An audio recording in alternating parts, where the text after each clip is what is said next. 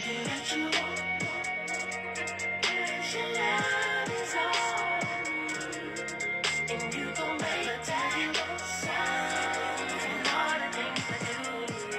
might have to defer that question to the Roman scholar Celsus, although he's been dead for almost 2,000 years. I say that because where there's infection, there's almost always inflammation, and it was that far back where Celsus described the cardinal signs of it. So what are they? I've got to brush up on my Latin for this one, but there's rubor, or redness, dolor, or pain, and calor, heat, tumor, swelling. And we can see from that original video that there was redness and swelling, but Celsus callously did not predict that we'd be sending videos to each other from thousands of miles away, so I wouldn't be able to assess or see pain or heat. So yes, there is a possibility that it is an infection, but every time the skin is cut, there's also a chance, sadly, that it can form a keloid scar, which in that area around the eye might be problematic. Definitely a reminder that even though almost all piercings go well, some might not go to plan.